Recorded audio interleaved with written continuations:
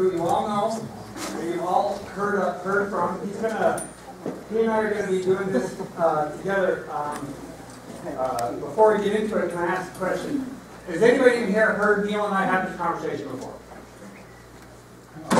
You have? Okay. The beautiful thing about this conversation, we have had this conversation before, but the beautiful thing about it is, I have no idea how it's going to go.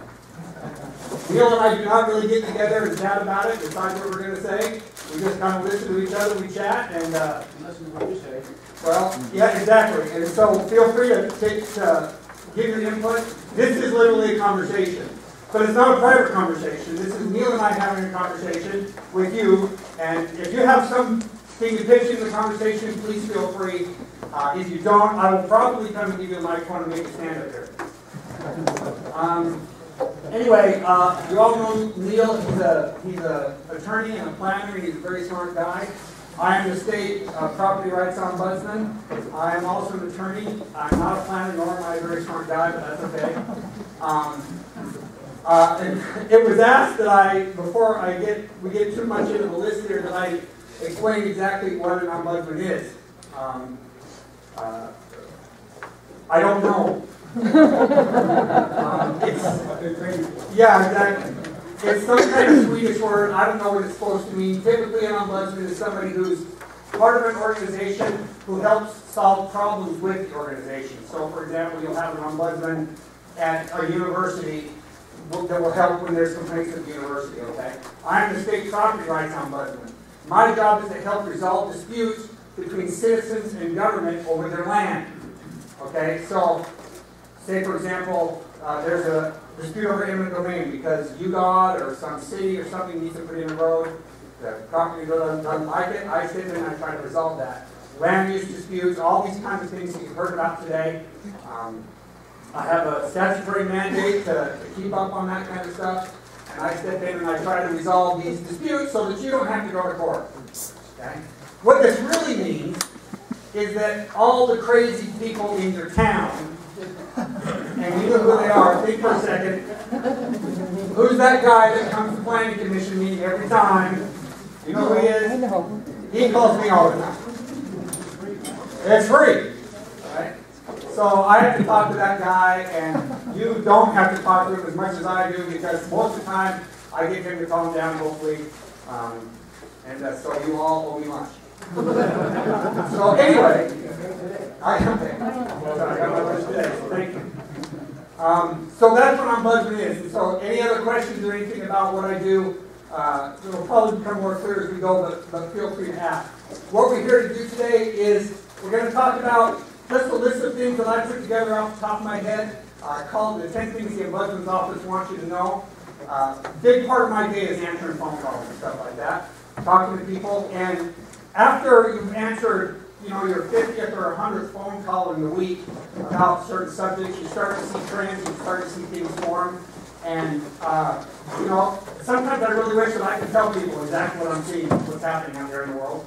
And so we put together this list, and if we have this conversation about some of these things, I hope we kind of enlighten about some of the things I'm seeing. This list was different a year ago, and it will be different a year from now.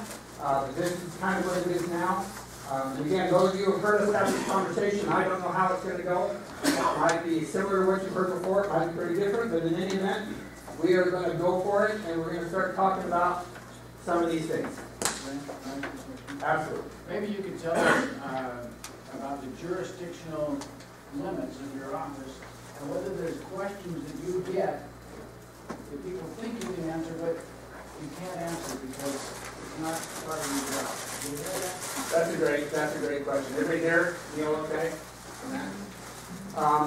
Talking about the jurisdictional limits of my office, because I do have jurisdictional limits. Just like with any government job, I can only do what I'm told that I can do.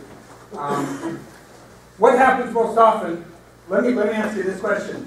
If you think you have a really good grip on the difference between legislative and administrative system, raise your hand. If you think you have a moderate grip, if you've heard the word legislative before, there's a few more. Okay. As planners, especially, as staff and as planners especially, if I were to say there's one subject that you need to become an expert on, that's you can. It's the difference between legislative and administrative decisions. And I travel around the state preaching and teaching and trying to help people understand that. And it's important, the distinction is important to answer Neil's questions, okay? Because legislative decisions that the county commission makes or whatever, the decisions that change the law, we've talked about it here today, like zoning and so forth, I don't have any jurisdiction over those subjects. People do call me all the time and they say, you know, I applied for a zone change and they would give it to me, or what's the deal with the zone over there? And, you know, I can sort of explain the law to them, but I don't have any jurisdiction. But for most administrative decisions, most decisions that are made sort of applying the law, those are the kind of things that I can help with. And one of the main things that I do to help with those kind of decisions in a land use context is I do advisory opinions. Raise your hand if you ever had experience with an advisory opinion from my office. I know there's a few, frankly, you guys. The purpose of an advisory opinion is someone brings a dispute to me over land, over administrative land use decision, and I take a look at both sides of the decision, and I try to answer it where I'm predicting what the court would say. So that if it went to court, you would know how it would resolve. I can't say that, you know, that is a 100% foolproof system, but the idea is to try to settle the case. The idea is to try to get everybody, you know, a 30,000-foot view of the dispute so that you can talk about it and hopefully work it out. And that almost always works. It's actually very, we have a very good track record, 150 or so advisory opinions, and I know of like 3 that are on litigation. We know it's working because if you just look at the appellate case ledger, it's a lot shorter. Yeah, I mean, for good or bad, right? I mean, we would all love to know more details about the law and what the courts have to say, but in order to do that, somebody has to go through a lawsuit. Here I am out there trying to stop lawsuits, so I'm ruining it for y'all. So, does that answer your question? Yes, sir, thank you. So, if you have any kind of disputes, call me. If you have people who are causing problems, tell them to call me. I'm happy to talk about it. Okay. Anything else before we go on? Anything else before we go on? No. All right. Let's start with Liz. The planner's role in the land use process. Now, when I say planners here, I'm not just talking about, I'm talking about both citizen planners and professional planners, the staff and the planning commission members.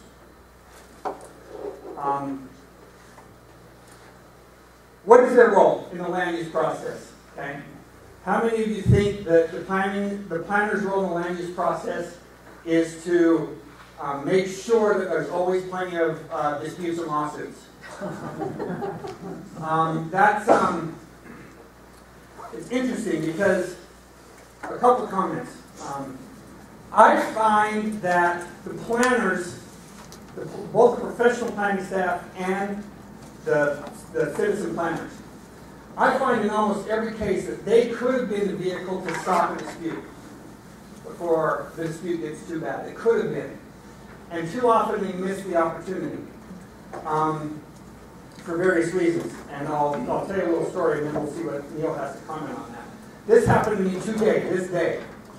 A guy came into my office, just dropped in, didn't have an appointment, came into my office and sat down with me and he said, look, okay, I have applied for a subdivision in my county, and if this sounds familiar to any of you, let me know if I did anything wrong. I've applied for a subdivision in my county, and tonight I'm going to the 4th planning commission meeting where the subdivision approval has been on the agenda.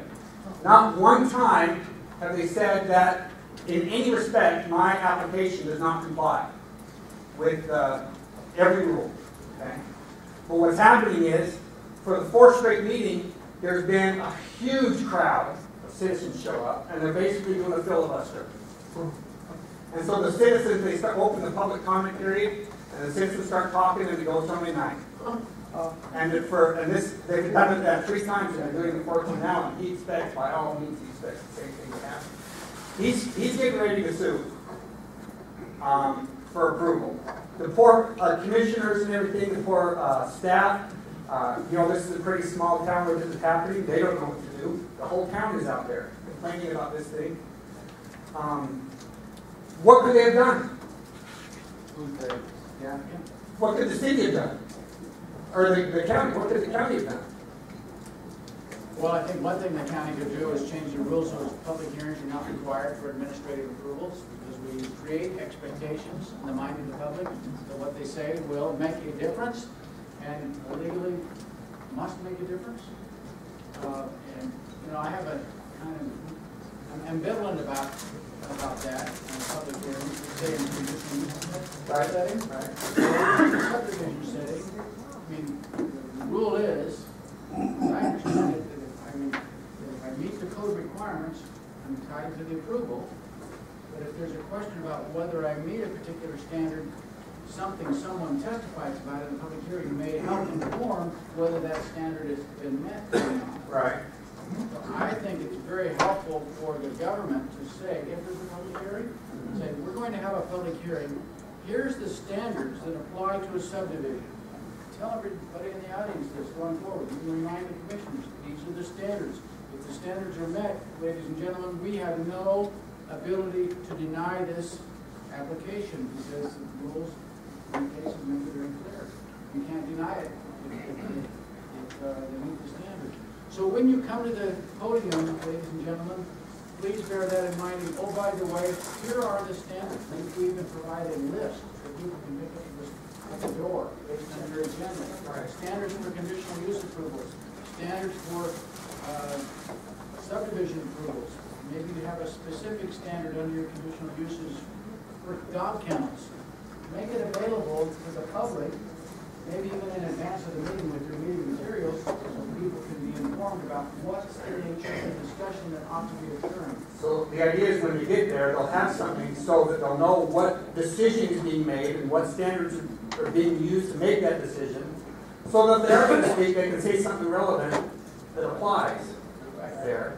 And if they don't have anything relevant to say, well, I mean, I don't know if that's going to stop them from speaking, especially here. If they're trying to filibuster.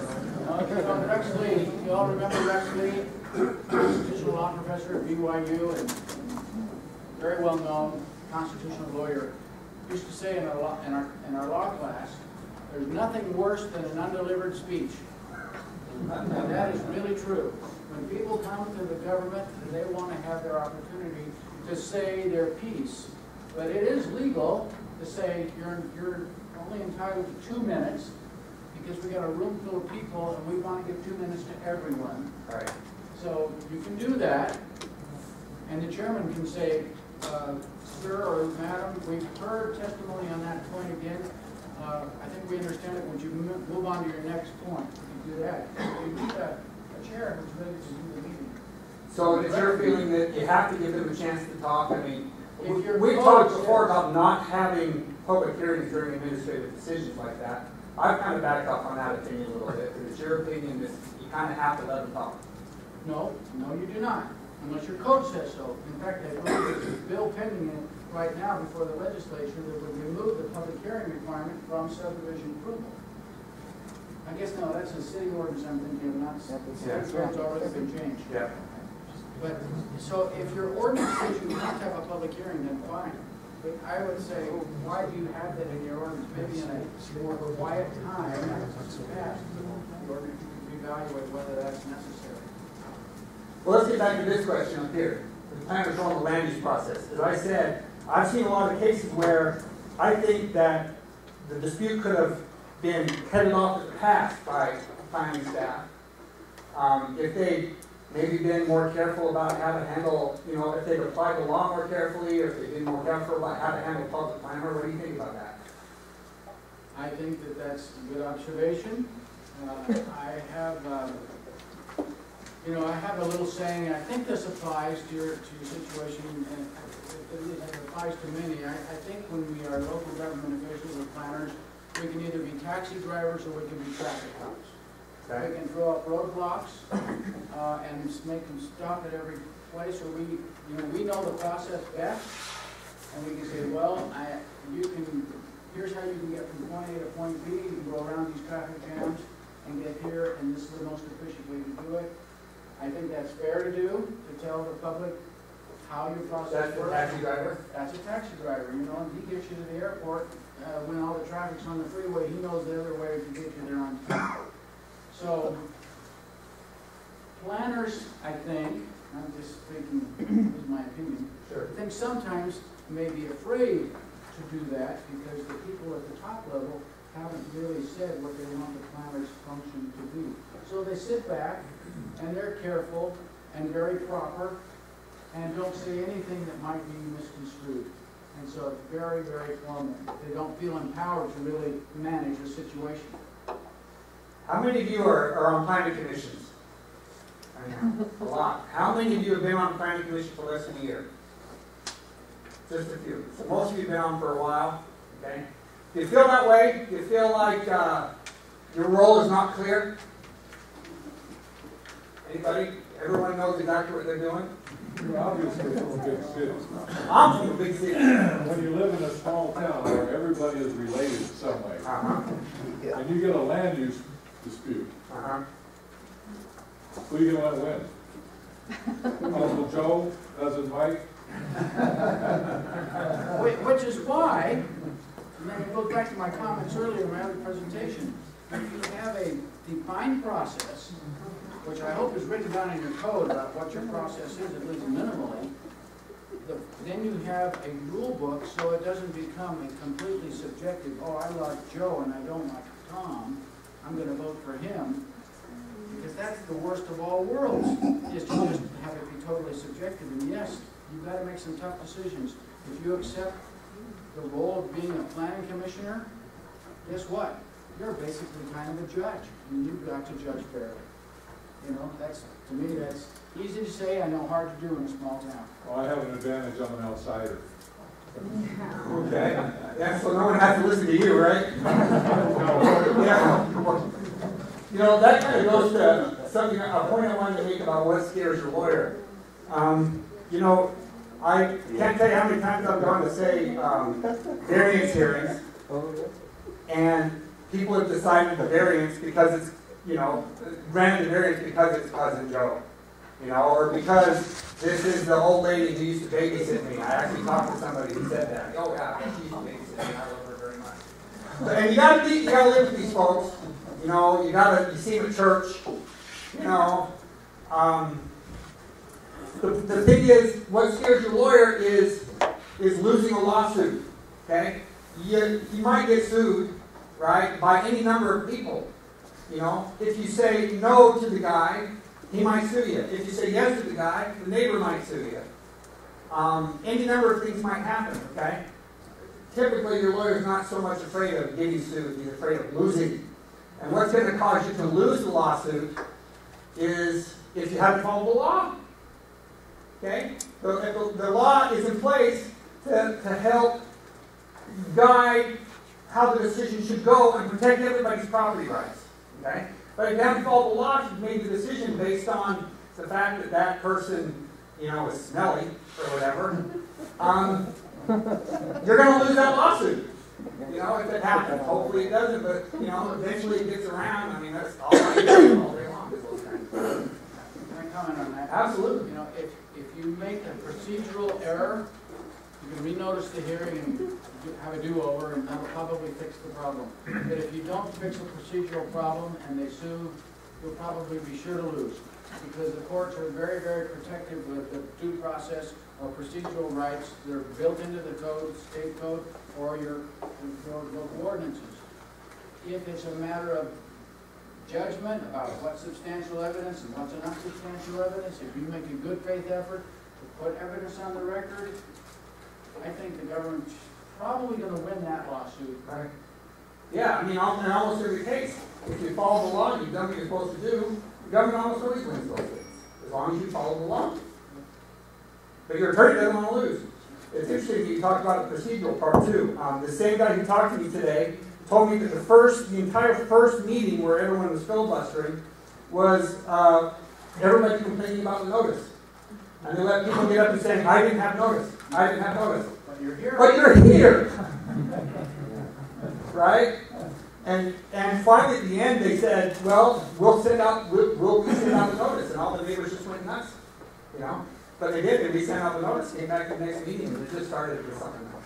So why couldn't the applicant pull the so-called ripcord in this situation? Could he? I don't know any reason why not. You want to sort of talk about what that is? Okay, you fill in the gaps, Brett. So the ripcord rule, it comes out of state law, and it basically says that an applicant is entitled to get a decision from the approving entity, the decision-making authority, within a reasonable amount of time. And if they feel like they're getting jerked around, there's a procedure in the statute that says they can request that a decision be rendered. And I think it's 45 days that has to be rendered within that time. I don't recall that there's any penalty provision for not doing that. No, there's really not. But except for if there's no response, it's considered to be a no. If they don't ever say anything in the 45 days, then they said no. And there's no deemed approval rule, Right. meaning that if the 45 days passed and the government didn't react, some states would have what's called deemed approval. The failure to approve or take action is deemed an approval of the statute. The development community has raised that issue from time to time in our land use group meetings between the government and the developers. They would love to have deemed approved language in the state law, so that if things don't move fast enough, their project is deemed approved. And so that's another reason why we need to follow the law, is so that if we get a deemed approved clause in the statute, that will make life difficult in some situations, I think. Good point. And I don't know any reason why the guy can't pull the ripcord provision. In fact, I did talk to him about that. I think he's trying to see how long it takes to work through that process, so the neighbors don't come try to burn down when he's going to build. But you never know. Any more comments about number one? We just kind of tend to bounce around when we do this, don't we? Okay. Let's move on to number two. Okay. A trend that I'm seeing: development restarts. Okay. Over the last year, what I've seen a lot of, and all of the next 3 or 4 are related, is back in 2006, 2007, as you know, around development was just going nuts. Okay, if you're planning staff, you know back then you were way busier than you are now. Even in smaller towns, I found that's true. Development, you know, people were coming and getting applications and filing them, and people were getting approvals left and right. There was a lot of headbutting, but things were rolling forward, and then everything just fell off the cliff in 2007, and it ended, right? And nothing happened, and a lot of these developers, they went completely out of business, right? You know, banks took over the developments and stuff like that, and so there's been several years where it's been quiet and solid. So what's happening now is things are better, right? And people are coming back and they're wanting to do these developments, okay? So they're walking into the city and they're saying, well, county or city, 5 years ago, you gave me approval for this, and now I want to do it. Now I want to actually do it. Well, 5 years ago, you had different ordinances, you had a different council, and to make matters worse, and this goes to the next point, for 5 years, instead of being a big building next door to all these people's houses, there was grass. And people like grass. And under your scenario, Brent, the zoning hasn't changed? Well, the plan hasn't changed? Sometimes maybe yes, sometimes maybe no. But a plan's been approved, but it hasn't been built yet. Sometimes maybe yes, sometimes maybe no. Sometimes all they did, like in 2007, the day before it crashed, they filed a preliminary approval, preliminary site. Well, what makes a difference to whether they can go forward or not? That's a great question. Help me out there. Well, you know, I mean, there's always the vesting question, okay? If someone applies and makes application under Utah law, if someone makes application for development approval, they vest as of the time their application is complete, right? Which means that they get to go forward with their development, okay, under the ordinances that are in place at the time, okay? Well, what if they filed that and it's 5 years later, or 6 years later, or 10 years later, right? And meantime, other things have happened in town, circumstances have changed, they still get the bill, don't they? Can I comment on that? Please. You know, what you just explained about vesting, I think, is the popular understanding. I mean, it's an expansive view of the word vesting. And I believe that the more narrow definition applies. You're vested in whatever the approval of the application would give you, not more. So if you are applying for a preliminary subdivision approval, you're vested as to the preliminary and have the right to apply for final. But it doesn't mean you're vested for final, and it doesn't mean you're vested for a building permit. And I hope everybody's code says that when you get a preliminary approval or you get this approval, if you need to move forward with reasonable diligence, that's what the statute says. You can even put a time frame in there that says, if you don't apply for final within 1 year, your vested right will expire. It doesn't last forever. But if your code doesn't say anything, and it's going to be a rule of reason, and then probably the applicant's going to be in a more powerful position to argue his case. Neil said something key there. How many of you know if you have a ordinance that puts a time limitation on development? Good. If you don't have one, put one in there. Seriously. You know? Each application type. Yeah, for each application. For preliminary, for final approval, for building permit, put one in there. Otherwise, you're going to be like this situation I know of in Park City where these folks have invested for 25 years in this development that they want to do on the side of the mountain, which no one wants. And lots of things have changed there. New ski resorts have been built, stuff like that, which makes their development just not good, at least popular opinion. I'm not expressing an opinion on it. But they're vested. Because Or there's no time are they limitation. vested? Let's boil it down. Well, I couldn't tell you exactly. I know that the city will tell you that, yeah, I mean, we can't, they tell their people all the time, yeah, we can't do anything about this. Here's a really important question to ask about vesting. So let's assume the guy comes in on a site plan approval, and it's a multi-phased project. Let's say it's 10 acres or, I don't know, 25 acres. It's Right. sizable. Right. And they move forward with phase 1 right now, and they build it. And it's platted, you know, the property is divided, and we have one lot that's built on, and we have another lot that's still vacant, and we have another lot that's vacant, but we have a site plan that's approved for the whole thing. And the vested right rule says hypothetically, if you don't take out a building permit within 1 year after site plan approval, you're not vested anymore. So what's the deal with the other 2 lots? Can you just say, no, sorry, you can't build anything on those lots? That's a great question. I don't think so. You know, because if you say he's not vested, and he's got a lot, which has already been platted, you have to allow some reasonable use or you'll be facing a takings claim. So, again, you have to ask, what's the unit of analysis? Am I vested in 100 acres that's never been subdivided? Or am I vested in 101 acre lots? Of course, you know, this is only one of the scenarios we're talking about. There could be any number of other kinds of situations, like, for example, this case that I know of where they have full approval, subdivision is all done and everything, for a subdivision where the road comes out here, and then they stop. In the meantime, the road on the other side of the street was built up there. I know lots of those. Yeah. And so, you know, we don't want an intersection like that. So back to these guys who are fully vested and everything is done, trying to require them to move that street, which is going to cause them to lose multiple lots. You know, because they sat there for too long and there was no expiration or anything. So the higher one came later? Yeah. But the higher one is there, that's the point. The higher one is actually built. This was approved, not built. You know, and I don't know all your facts, but I think maybe the government's going to be buying a little road improvement. I think they are. See, this kind of thing is presenting any a ton of problems, these development restarts. I don't know, have any of you seen those in your area? Good, lucky. Have any of you seen these in your area? Neighbors.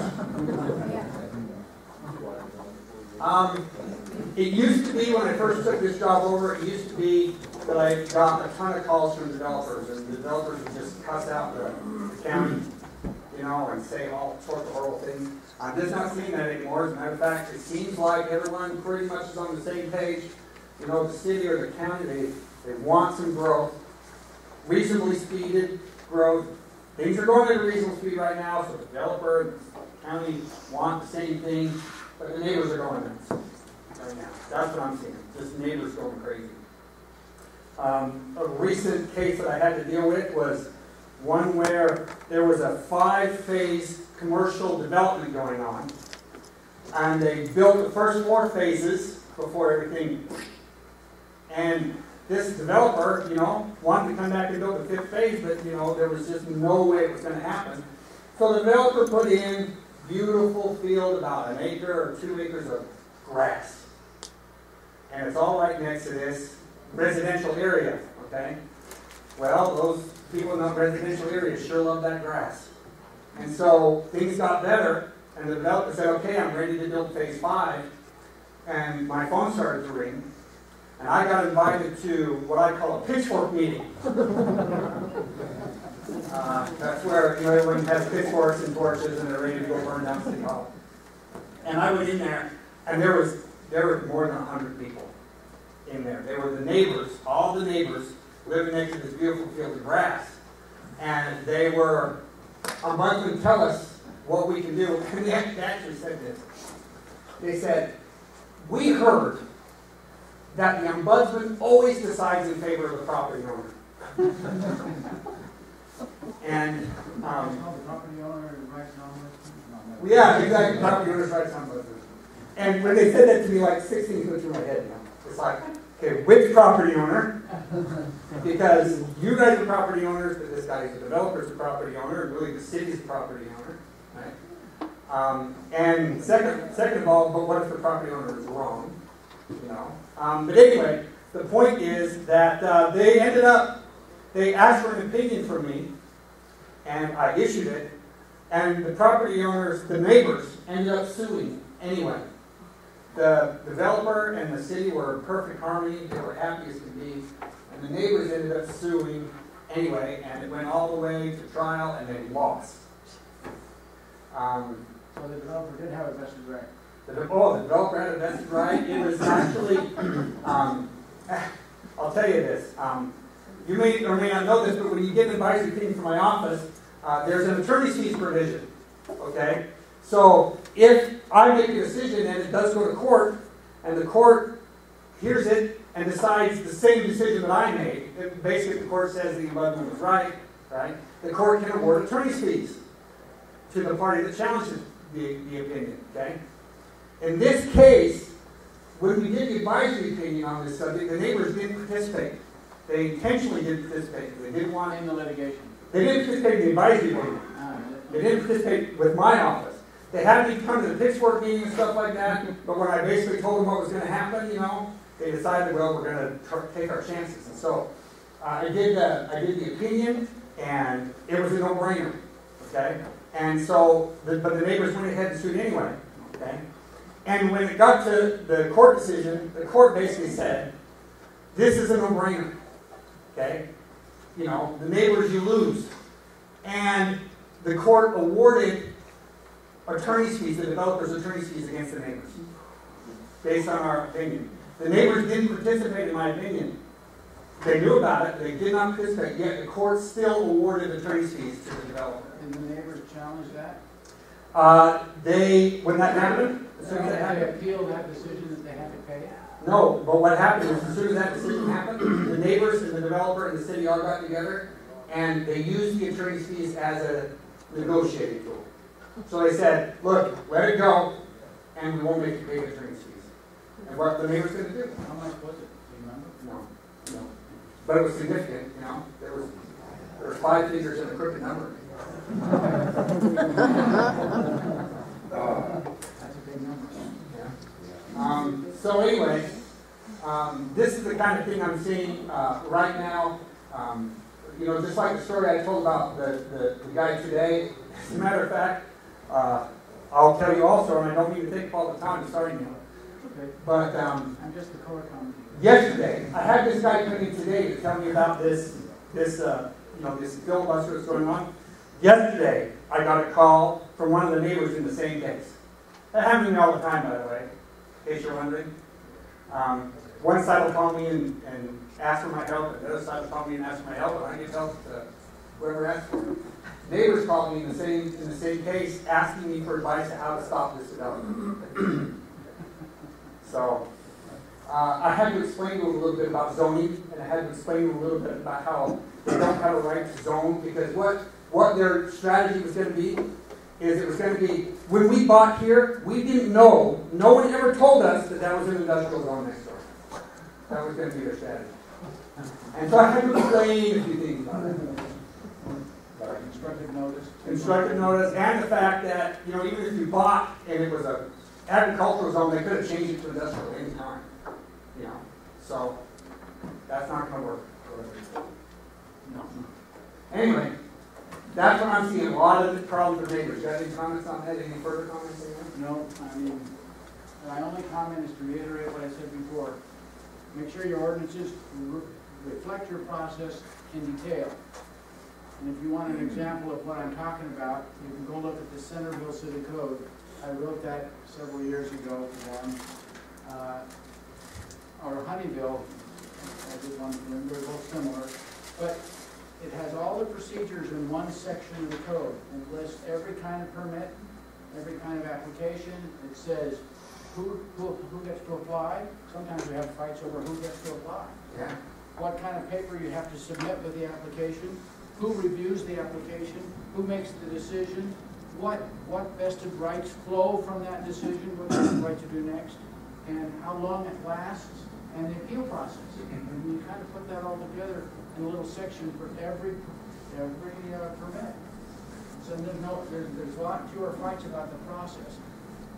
If you know the process, you don't have to fight about it if it's written down. Then the fight comes to the more substantial evidence and other kinds of questions where if the government's done a reasonable job, you're probably going to prevail. But if we're arguing about process, that shows we probably have a weakness in our process. And we're on the shorter end of the stick in that case. Doesn't that underscore too some of the things we've already been on?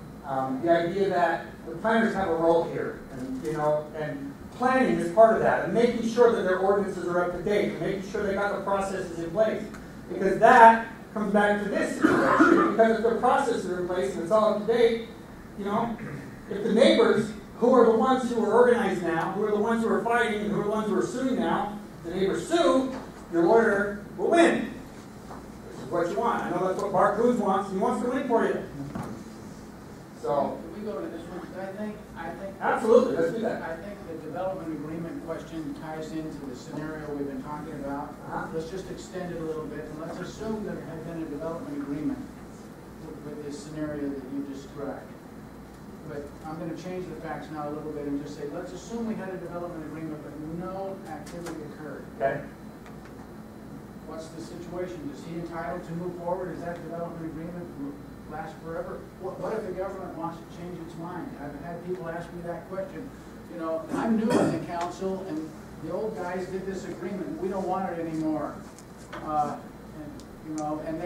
This project has died anyway, so can we just ignore that? Well, that's a great question. I mean, what's the purpose of the development agreement? Tell me. Well, it's to fix the rights and obligations of both the government and the developer. To get everything locked in so you know exactly the procedure, the process, the rights and obligations, everything locked in.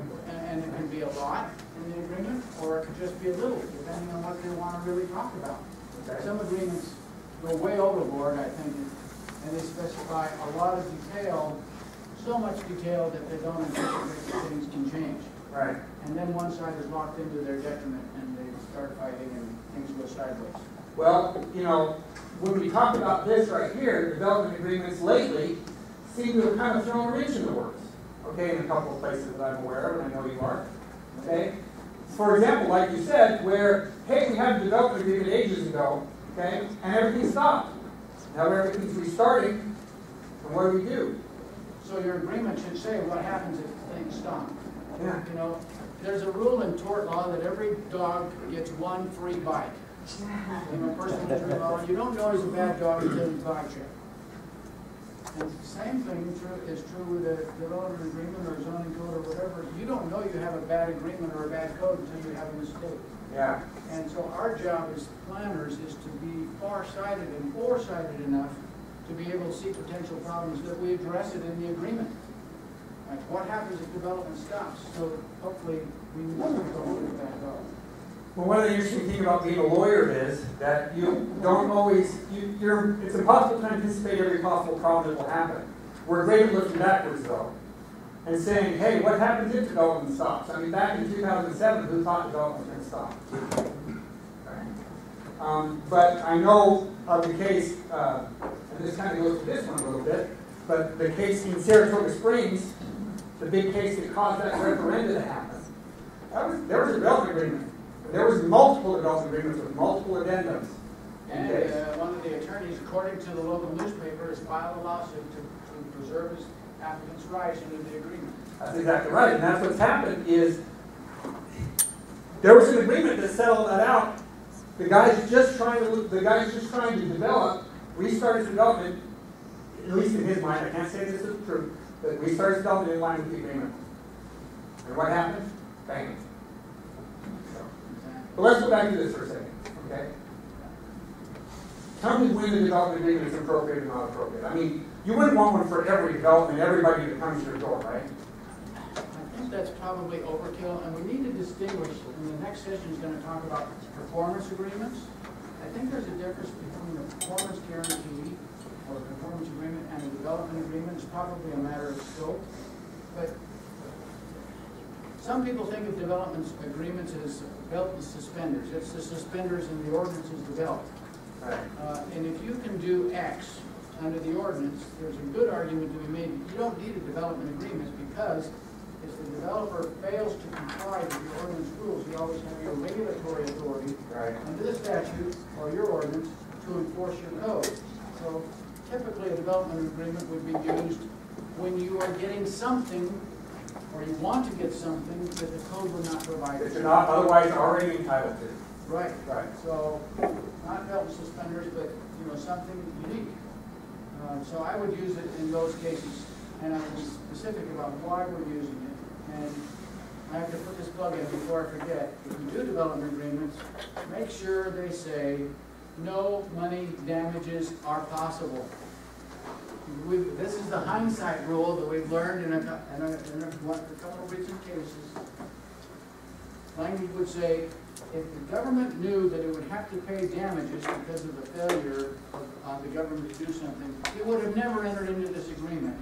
No damages. What we want is specific performance. That's the legal term. We want people to live up to the terms of the agreement. That is the remedy, not money. And how many millions is the latest jury verdict for the... About 20 million. Yeah, and they're still fighting, so we don't know the answer to that. Yeah, we don't know the answer. The lower court has found against the local government. This is the Tooele City, Tooele County case. Yeah, city. City, right? It's city. Yes, city. Anyway. Well, let me kind of follow up, and this may seem elementary as well, okay? When do you think the development agreement is absolutely crucial?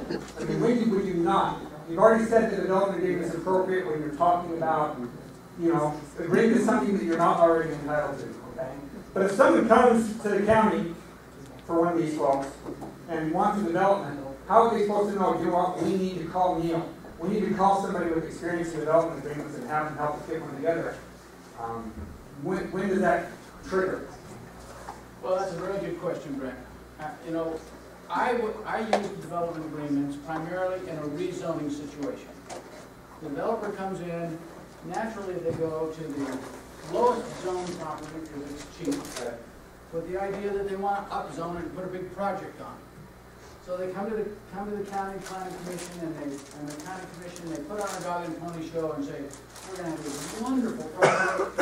Oh, by the way, there's not enough water out here yet. We're going to have the county help us build the water line. And we need a few other utilities extended for who knows how far to the property. But I'm the developer and I'm willing to front end it if you'll pay me back. Yeah. And so, okay, in that situation, we do an agreement to make sure that if the developer front ends it, he gets paid back. And we specify, well, what happens if he doesn't do all these wonderful things that he's proposed to do that are outside of our code? hanging on all kinds of ornaments on the Christmas tree, trying to entice us to rezone it. You know, I've seen several times situations where that happens without an agreement. The zoning is granted, the developer flips the property, he's out of there. The next guy comes in under the zoning that you put in place and says, I want to do X. And you think, oh my gosh, that's not what we planned. X is bad. We would have never zoned it for X. But you zoned it, dude. I know, and that's when I use an agreement. Okay, that's And I make sure it runs with the land, so not personal to the individual, it runs with the land. You say that in the agreement. That's good. That's good. Okay, anything else about the development agreement? No, we probably ought to move on. I know, we're running out of time. If you guys want to talk about any of these specifically, speak up. Okay. Let's see. What do you want to talk about next? Dan. What did it say? Dan. You guys, you have no idea. How often? Okay. Well, I know you know who these people are. You know who Jerk, Idiot, and George Weirdo is. I know. You're already thinking of that person in your mind. And so what happens is George Weirdo calls me, and after 45 minutes on the phone, I can finally figure out that he's speaking English, and figure out what his problem is, okay? And I call the county, or the city, and I say, I just got a call from George. How was that? Well, it was great. But he has this problem. Yeah, I know. He has this problem. Well, you know, the law says this, what do you want to do? I don't want to help that guy. That guy's nuts. That guy's a jerk. When he came up to the counter, he yelled at my people. You know, or he's constantly putting up big signs, you know, completely unrelated to what he wants, but he's putting up big signs, or he's always causing problems. Okay? Well, that's especially in a small town, isn't it? That's a hard thing to get past. Okay? Well, they all still have property rights, and they have the same property rights as everybody else. You know, and that's just a message that I try to get out to people, is these folks, they're entitled to have their rights protected. They're entitled to have you make the decision on the same basis you make the decision with everybody else. They're entitled to, when they put in an application, they're entitled to have that application look through the entire process, no matter how big a jerk they are. So, you know, it happens all the time. And I agree, they're idiots. Okay? But it happens. You have any comments about that? No, you covered it. Exactly. Go ahead. Fire it up. The problem that I frequently see are conditions of approval that go beyond the scope of your authority. Such as? And, well, okay, so the guy wants to build a house.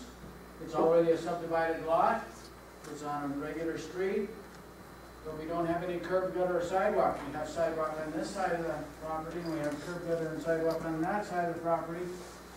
And, oh, by the way, the street is 2 lanes here, but just a few hundred feet or maybe 100 feet down the road, it's 4 lanes. Yeah.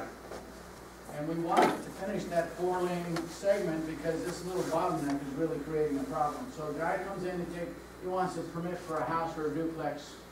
And we say, sure, you can put in that house as long as you build that 4-lane segment. Is that fair? No, that's an unlawful exaction. So here's the basic rule. You can make the developer bear the burden necessary to satisfy problems that he causes or his project causes.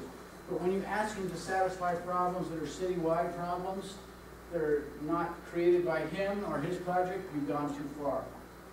So, but we seem to forget that. There's been very few things that have been quite as consistent as long as I've had that job, this job, as far as exactions go. I had exaction calls the first day that I started. I had exaction calls yesterday. It never seems to end. Can you give us the flavor?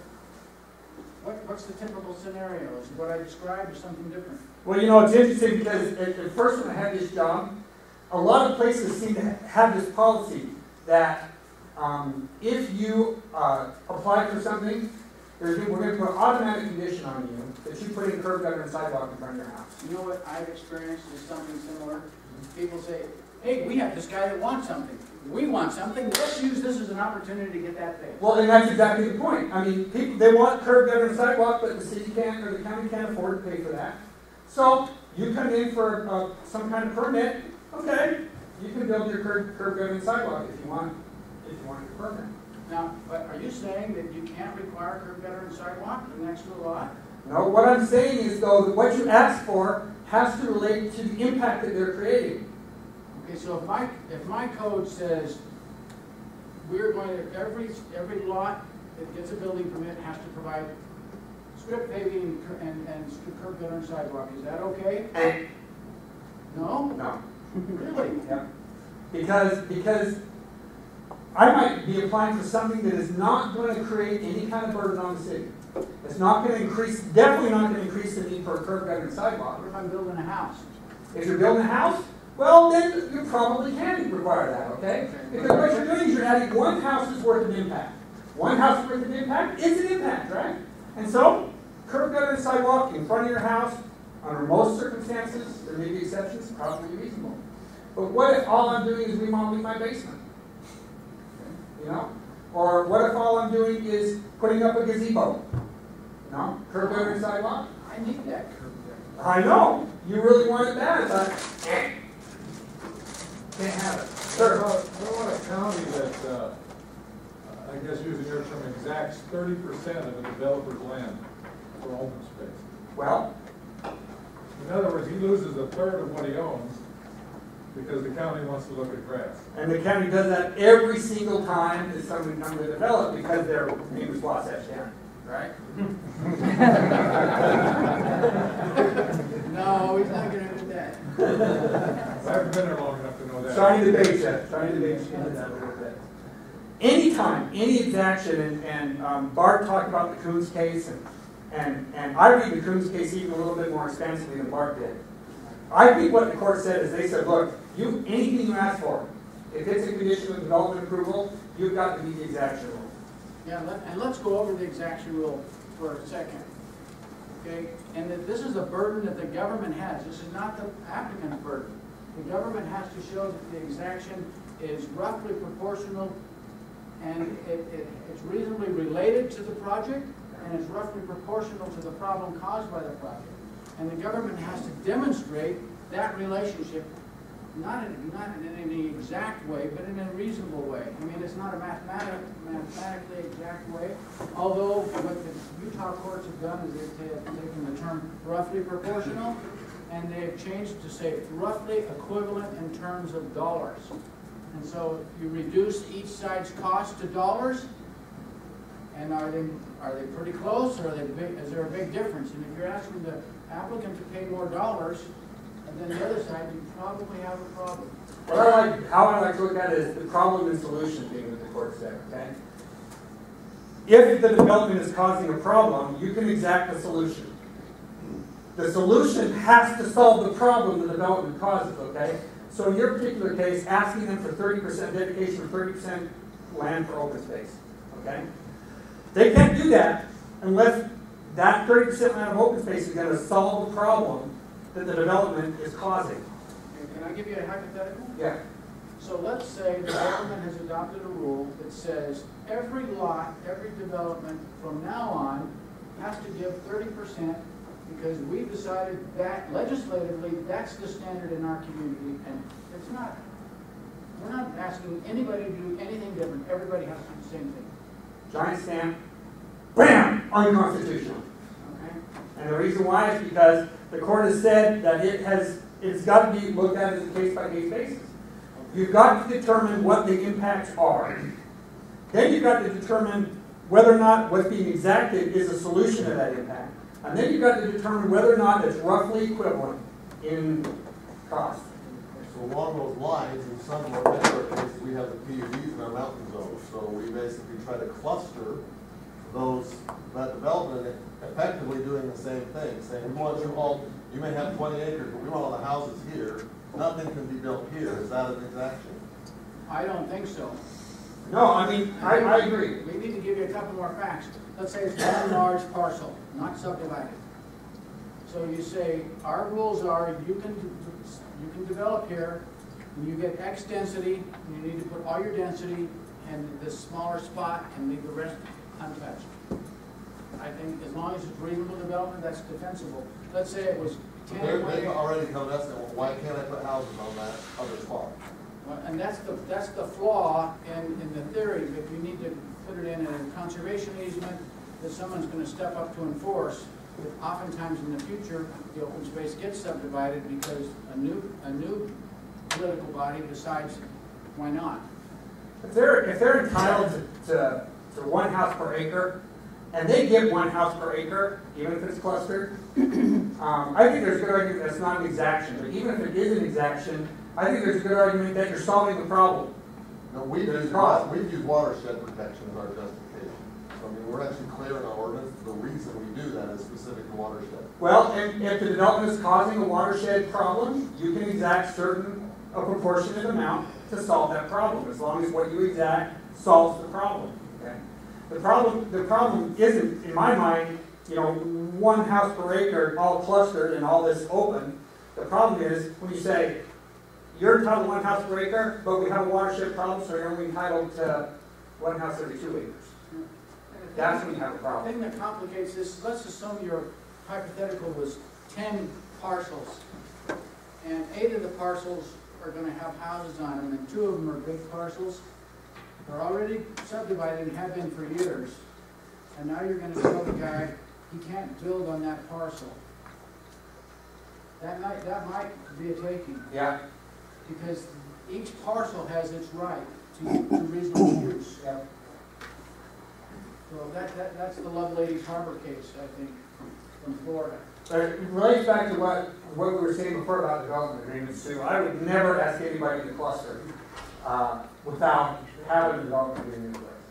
Personally. I would not do a cluster and subdivision as a by right thing. I'd make them ask for a rezone. Because rezones are legislative and entitled to reasonable debatability as a standard of review. Right. As substantial evidence. So this happens to you. Rezone. Well, yeah. And if the neighbors aren't happy with it, you're a developer, you do have the referendum potential. That is correct. The referendum problem is, of course, the people going around asking for a referendum or asking for signatures, and they're saying, "Do you want all those horrible poor people living there?" No. It's like, no. I mean, a question like that, when that's really not the issue. They get their signatures, it gets voted on that basis. Right? That's why I love that legislation that's come out this year that where the government gets to inform people of the implications of what they're doing. Because this kind of thing can lead to a taking so easy. So easy. Absolutely. Absolutely. And we will be seeing those cases, I'm sure, Okay. for a little while. Our time is up. Anybody, we can steal a little bit of time if anybody has one last thing you want to talk about. Anybody want to talk about impact fees? No, please say no. Number 5, And Kevin. Number 5. conditional uses. Conditional uses. Please get training on conditional uses, and once you've had training on conditional uses, please get training again on conditional uses. Okay. If I were to say that there's one portion of the land use law that in my mind is least understood, even with good intentions, people are trying to follow along, people are trying to do their best, they just don't understand the principle of conditional uses. Okay? So tell us. People think that conditional uses are a chance to look at something and say, no, I don't want that. I don't want that here. Or maybe I do, maybe I don't. And that's not what the point of conditional uses are. Okay? If you put something in your code and said it's a conditional use, what you said is, I want that here. I want it here. In this zone. I want it in this zone. You said yes to it already. Okay? But what you said is, but I recognize that there's some detrimental impacts. So I can impose some conditions to mitigate those detrimental impacts. Okay?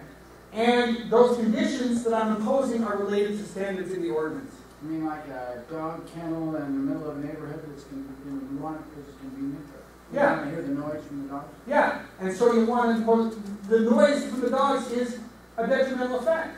We can all agree on that. And we have a standard in our ordinance that says that in our residential areas, we want a level of noise, you know, a quiet level of noise, okay? So we have a standard, we have a use that we want, but it's got a detrimental effect. So we're going to impose the condition, say, you're going to have to put up a high wall or something, or you're going to have to put insulate the kennels or something to keep the noise. And you can't tell me I can't have a kennel going. No, you can't, you get your kennel, because I put it down as a conditional use. You get to have the kennel. What if they cannot mitigate the detrimental? The statute says that if you cannot, it's not if they cannot mitigate. It's you cannot, the county cannot impose conditions that mitigate it.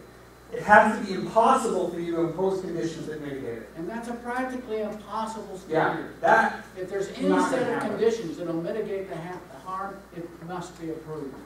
if they can't, if you do impose conditions and they can't meet them, you know, that's not a problem unless your conditions are unreasonable, unless your conditions are not supported by substantial evidence on the record.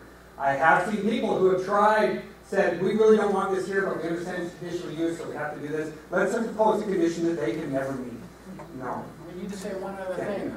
The basis for the conditions has to be related to standards you've written down in your code book. That's right. They can't be standards that you made up out of thin air the night of the approval. If your code book says nothing about noise, you cannot impose a condition about noise. You have to have that standard in the district. What's the time frame? I mean, legitimately or legally, a time frame for conditions to be met or not met as far as approving that condition? On a state law basis, there isn't one. I would say there's a rule in the state law that says they have to comply with, use reasonable diligence to comply. Yeah. But I think it's entirely appropriate to put a standard in your code and say, you need to comply within a year or 6 months. And if they don't, then your permit lapses. That's reasonable Yeah, or you need to comply before we'll actually issue the permit. for a building. Yeah. That's what we do. I mean, as long as you're related to the standards of your ordinance, as long as they're reasonable, as long as they're not exactions, because I've seen conditions be imposed that are legal exactions, as long as that's the case, you can impose them, okay? But you gotta understand that you have to say yes. The problem with conditions oftentimes is our codes are not specific enough. They say, we need to protect the health, safety, and welfare, and that's about as far as it goes. But it would be better to say, let's say we have a gravel pit. You must have a dust control plan. You must do hard asphalt. You must do this. And there are specific kinds of things that are identified in advance that you can apply the conditions to. I'm going to plug something really quickly before we end, okay? Especially on this conditional uses, okay? My services are free, and my obligation is not only to help the property owner who calls me, but to help you. It's in the statute that I'm supposed to help you, okay? I am delighted to come to your town, your county, Dave. April 1st. April 1st, my downtown. And I will spend as much time as you need just talking about conditional uses or any of these other things or anything. But I can spend 3 hours just on conditional uses and try to help them make sense. I'm happy to do that. I will do it anytime. Call me and I will come.